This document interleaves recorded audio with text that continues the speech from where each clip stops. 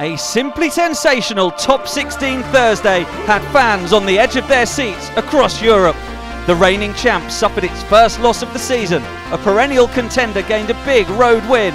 Another form team claimed its sixth straight victory, and a fast-rising newcomer staged a huge second-half comeback.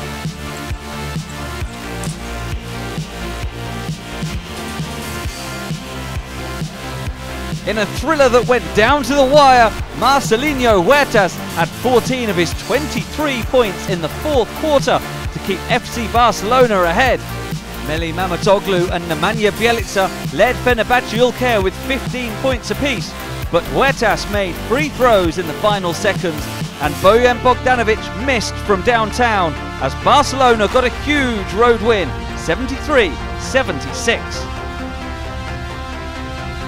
Maccabi Electra Tel Aviv welcomed Lokomotiv Kuban Krasnodar for their third meeting of the season. Sophocles Shortsanitis overcame injury and carried the home side early, but Lokomotiv had an answer for every Maccabi run until the fourth quarter, when a dominant passage of play decided the outcome. Mantas Kalnietis impressed for Lokomotiv, but Devin Smith added a double-double for Maccabi, which chalked up its sixth straight win, 85-75.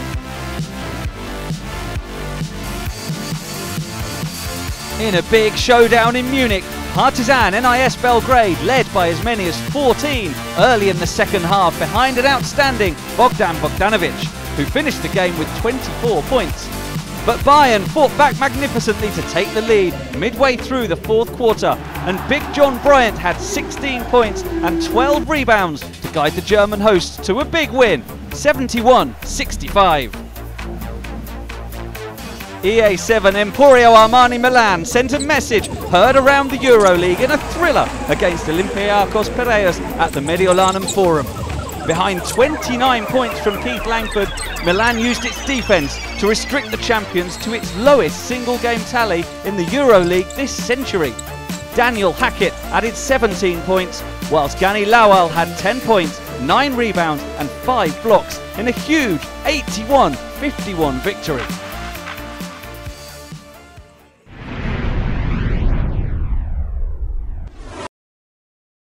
Stay with us. Don't forget to subscribe here and watch more videos here.